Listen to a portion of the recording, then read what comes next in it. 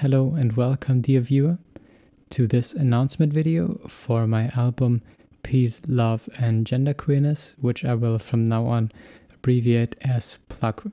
This album has been over a year in the making. It contains my very first track and it also contains some of my latest tracks. Some of those tracks you've already seen on the internet, some you haven't. A couple of things I want to get into in this video. So let's start with the first things.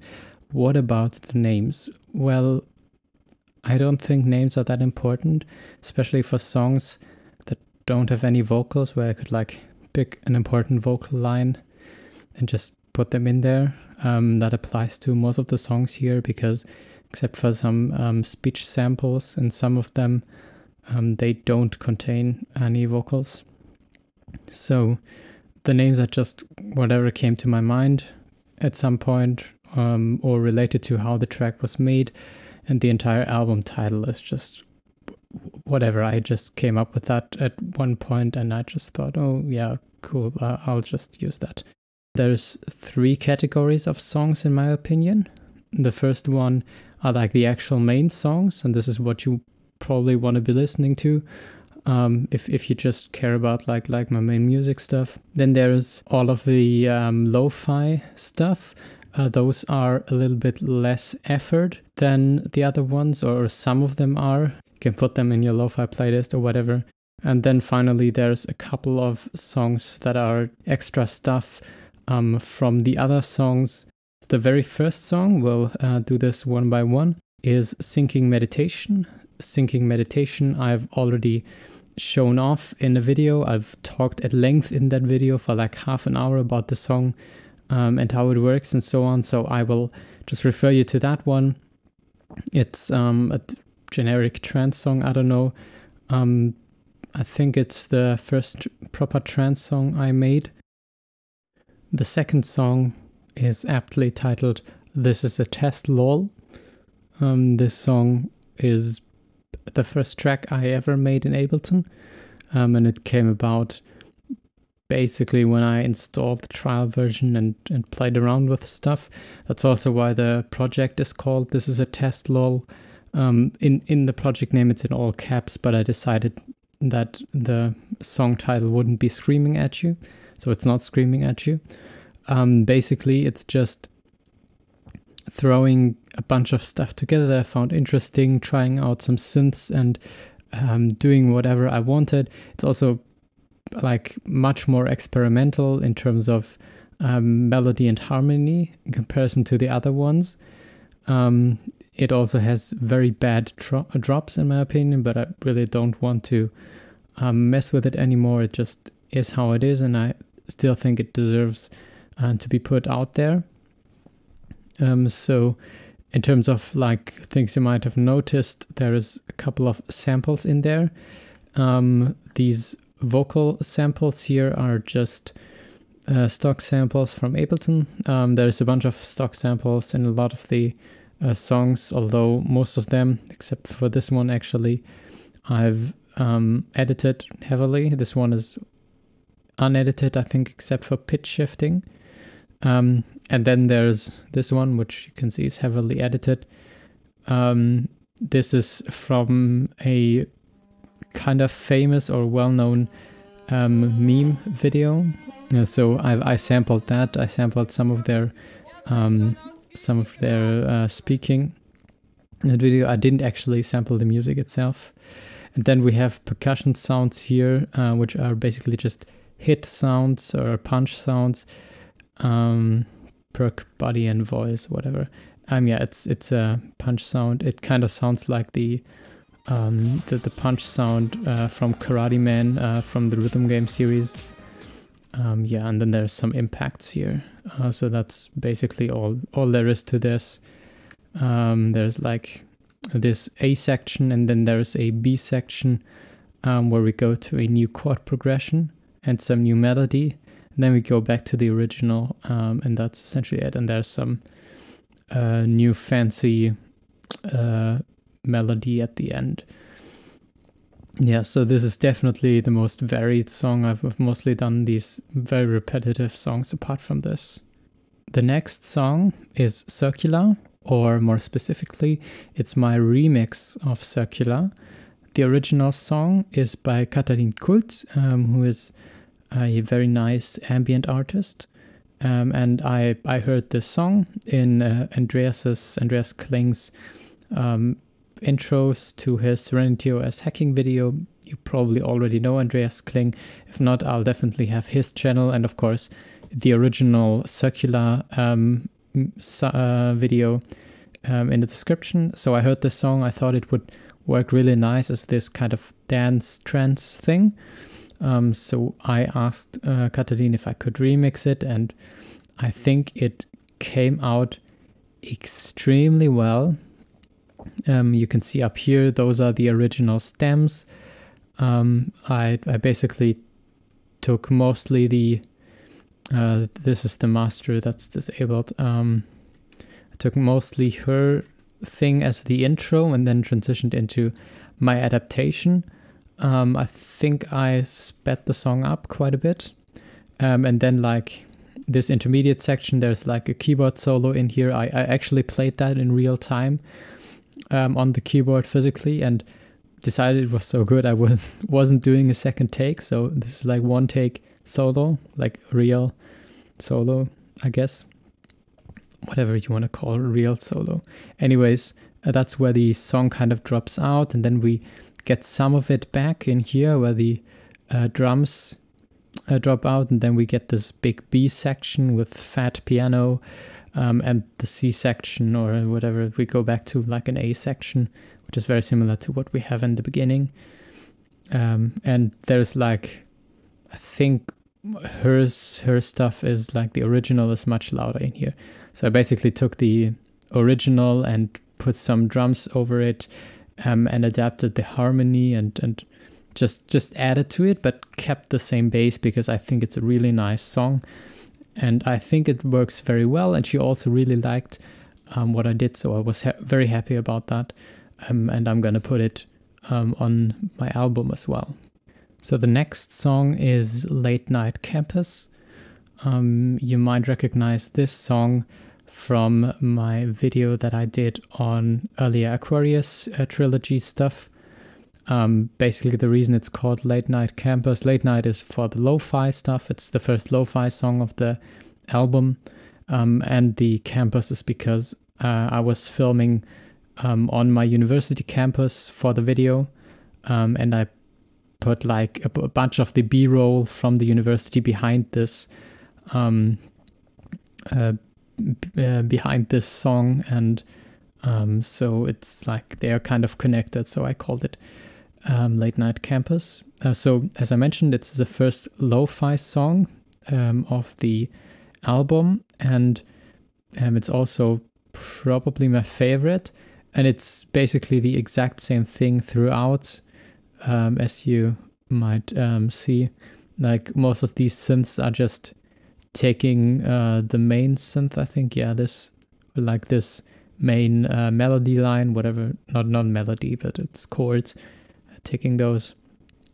It's basically the same thing throughout, some like wonky drums, some background noise, some vinyl distortion that I turned off for this recording because it was too annoying in the project.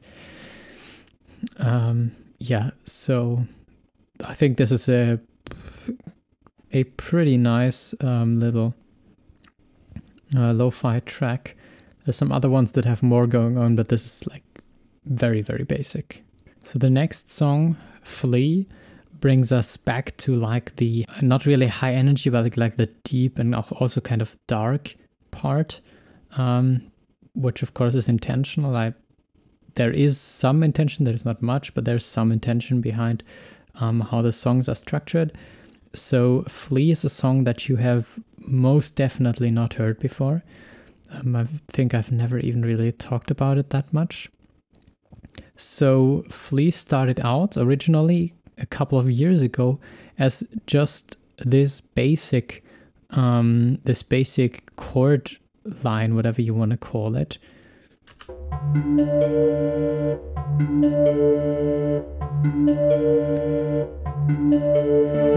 And and that sort of thing repeated over and over again. And basically what I did is I thought it was so dramatic, it needed a lot of strings, it has some flute synths, it has pizzicato strings, it has some background synths, but it's mostly sounds that are supposed to be realistic. That also goes for the drums, which are really aggressive, of course, which I thought worked very nicely. As you can see, it's like 5 different drum kits layered on top of each other.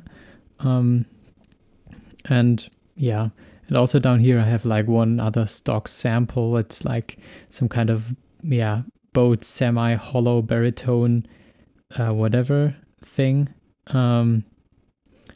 Is it a double bass or whatever? At least it's like a recording of a real instrument, so it adds to the vibe, I hope. But what I think is quite interesting, if you consider just this part, or like even this kind of part, but if you just consider this part, I'm gonna let you listen to it briefly.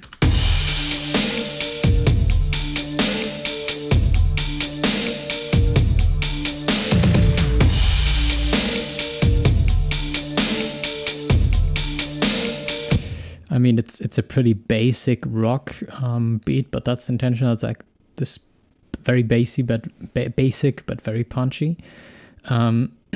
If I think this would actually work pretty nicely as like a hip hop beat.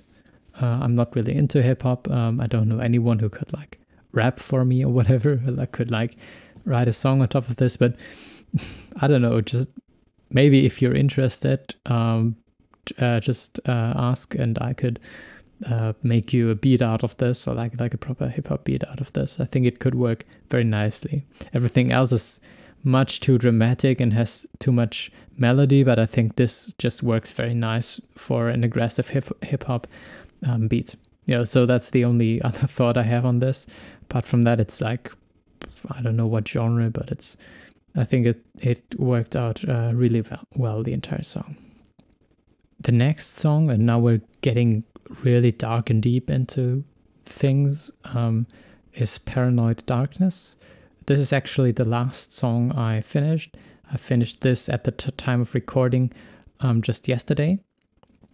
And it's basically the reason that I decided to finish the album, because this I just randomly came up with this. It was like really spontaneous, and I decided, okay, well, this album has a lot of similar things on it, so I'm just gonna finish it now and make another album for all of the other music that I have in store. So Paranoid Darkness is another trance song, so we're getting back to where the album started, but it's a much darker tone, in my opinion. I don't like it as much as Sinking Meditation, but it's also really nice because you can see all of these samples down here. I'm sampling Andreas's drug talk, I'm calling it. It's the car talk, what drugs did I use? I'll definitely link it in the description. Basically, that's the video where he talks in depth about his journey with drugs and which drugs he used specifically. It's like an incredible video. I think it's the most important and the most impactful video he has ever made. And I wanted to represent that with this song. This idea came about like when I was half done with the song. I also asked him, and he was very kindly allowed me to use his voice snippets in here. And yeah, so I'm sampling him in a bunch of places. There's this one place in the beginning where I basically compiled all of his saying the various drugs together, and I think it hits really hard, even as someone who has basically never taken drugs. I think it's just incredibly powerful, and I hope that the song does it justice. I do think so personally, but you have to decide that. I also really like how the drums turned out, or like the drum grooves turned out on this one. As you might know, I'm like I'm supposed to be a drummer, so I'm supposed to care a lot about drum stuff. So I really went into things here and figured out some really cool drum beats that still kind of fit with the techno vibe that we're generally going for here. And also this one has probably my favorite drops, even though it's supposed to be a progressive or trance track. Yeah, so anyways, this is also a song you can listen to.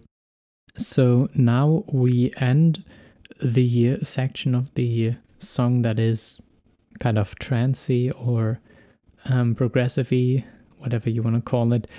And I finish things up with a couple of sort of video game kind of songs.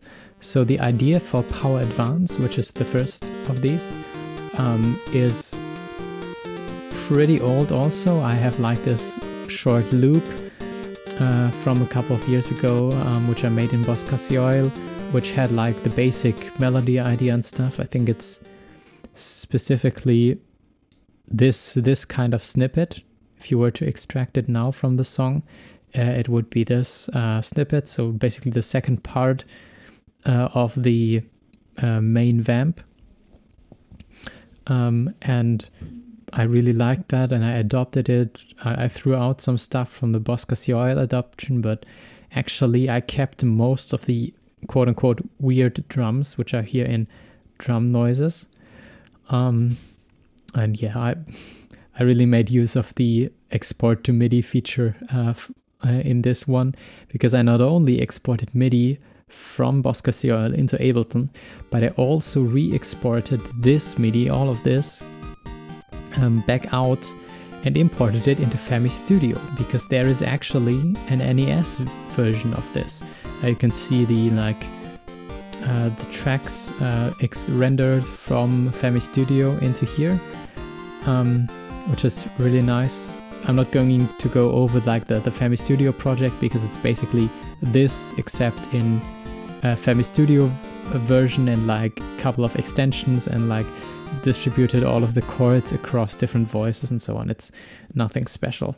But yeah, this NES version, if we turn on automation, I might be able to show you. Yeah, right. You can see the crossfade here. It's basically trading hands with the main track. For example, in this section, we briefly hear the NES version, and also in the front here. So basically, I exchange from both versions, and in the end, the entire last portion is the NES version. And for the reason that I made, for this exact reason, I also made the NES version part of the album, so you can listen to the entire NES version if you want to. Like this last chorus, that's the English term. You can listen to that on its own. It's the last loop, and I would imagine it's kind of like a boss fight or whatever. That's why it's called Power Advance. It sounds like this a powerful hero's journey RPG song, whatever.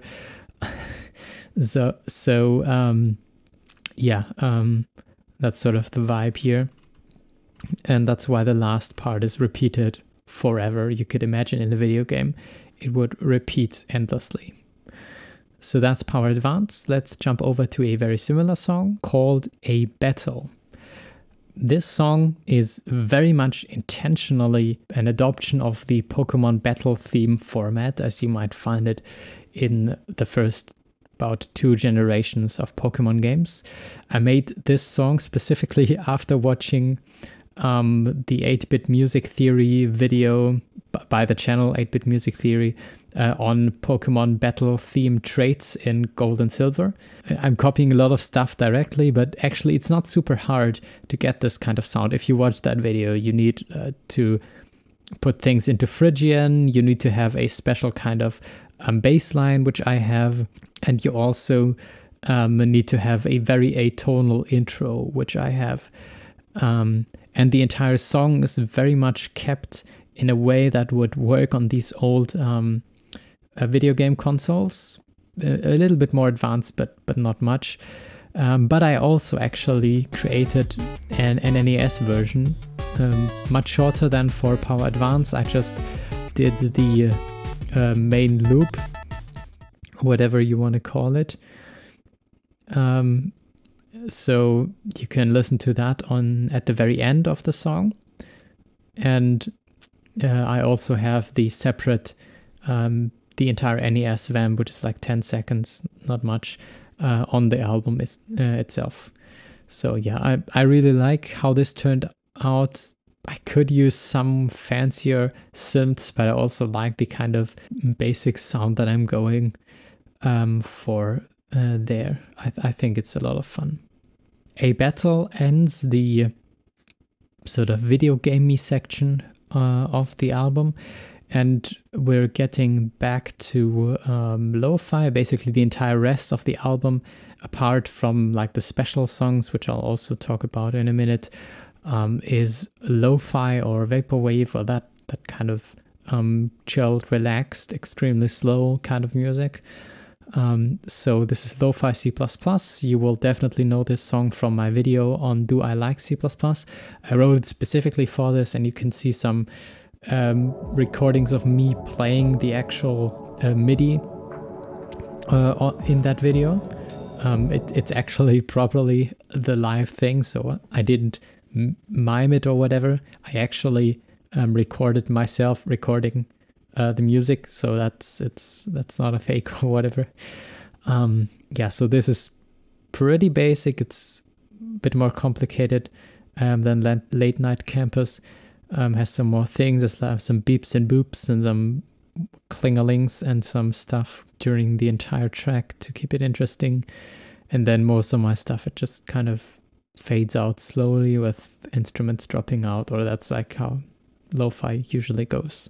So another, not really lo-fi, but very, very chill, very repetitive song that I have is Linear Predictive Piano, the next one. The name Linear Predictive Piano might already clue you into what this is about, or where this comes from. It's actually the soundtrack, so to speak, to the second FLAC Explained video, or maybe even the third. So at the time of recording, I haven't done the third video yet, so I don't know if I will use it or not. I'll probably do that. You might find out in the future. So yeah, this was intended to be similar in style to this kind of relaxed piano background music that 3 Blue 1 Brown sometimes has on his channel. So I did piano, of course. I think I just played that manually. I don't think it's even quantized. It doesn't look very quantized. Some extra voices. I really like how the voices are kind of doing a bit of counterpoint. And then of course in the background there's some quiet pad here. The song is actually pretty long, but I'm not using much of it. That's mostly because it's so slow. So again, it's nothing fancy. It doesn't even have percussion. It doesn't even have bass. But I really liked it, and I thought it could go on the album. It fits very nicely among all the other lo-fi tracks. For Mandelbrotception, which is the 11th track, I unfortunately don't have a project to quickly give you an overview, because I created that song and I didn't have an Ableton license at the time. It was like before I bought my proper license and after my free license ran out. So I had to record the track through Audacity or whatever with playback, and had to throw away the file after saving,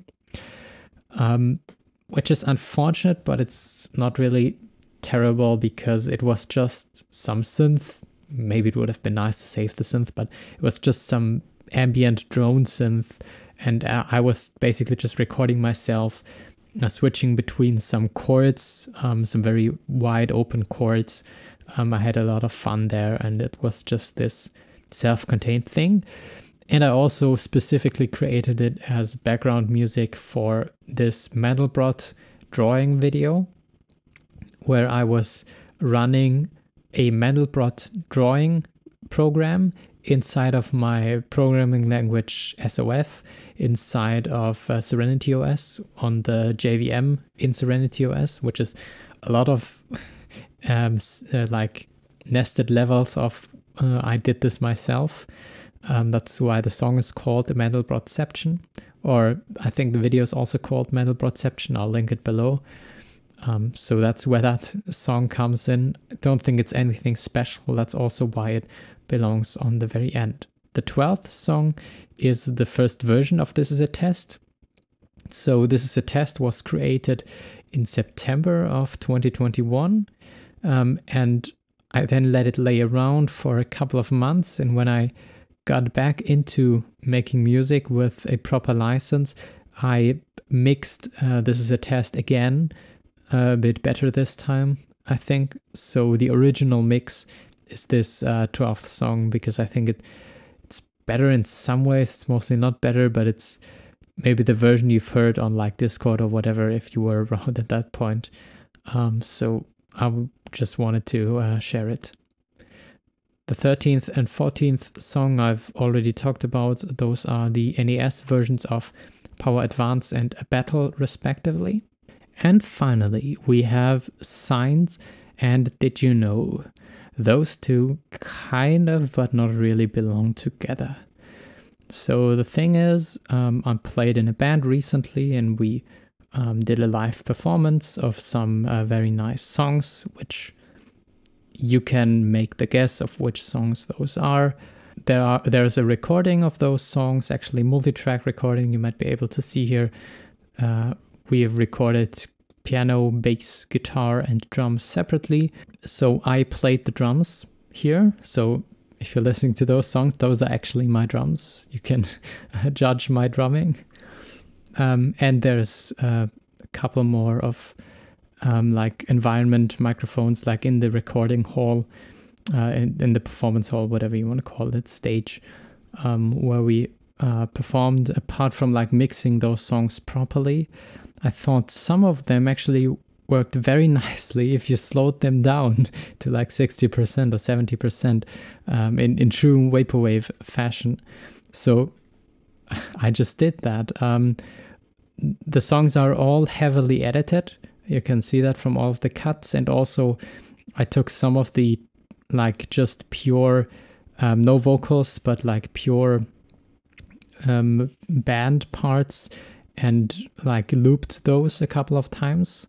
I wanted to kind of really emulate the sound of Floral Shop and like the Vaporwave anthem, whatever that song is called, and whatever the song that it's sampling from is called, because it's looping stuff just a ton, and even in the end it's looping, I think, just one beat or whatever for 10-20 seconds, which is quite interesting. I wouldn't have come up with that idea if Macintosh Plus hadn't done it before me. Anyways, so that's something I did. So I took this thing, I rendered it to a new track, and then slowed that new rendering down here down, and put on some echo and stuff, some reverb. I also did that for the second song. In the second song, I actually only took the solo part because I really, really like the solo. So the guitarist is playing a solo here, and they were just absolutely amazing. I think it was like the best solo that they ever did of this specific part. So I wanted to put that in. And again, I slowed this down, not by that much, but still some. And I think it just works very well as a generic lo-fi thing. And that's also why both of those have vinyl effects on them. And also this second one is absolutely drowned in reverb. So those songs were very little effort, apart from, of course, me performing all of those songs, which originally the idea wasn't to create this Vaporwave or lo-fi stuff, but I did anyways.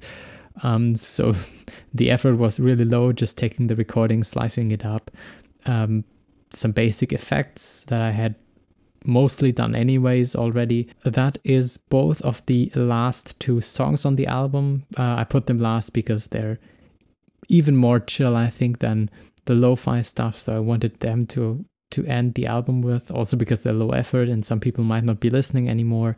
So that's also why, of course, the important songs, the big ones, the ones I really like, are in the beginning. That's all I have for the album. You can listen to it on YouTube at the moment. I might see if I can upload it to SoundCloud or whatever, because my storage is running out. And maybe I'll even create a Spotify thing at some point. Either way, you can definitely listen to it on YouTube. I'll link the video. And I hope you have fun listening to my first album. Peace, love, and genderqueerness.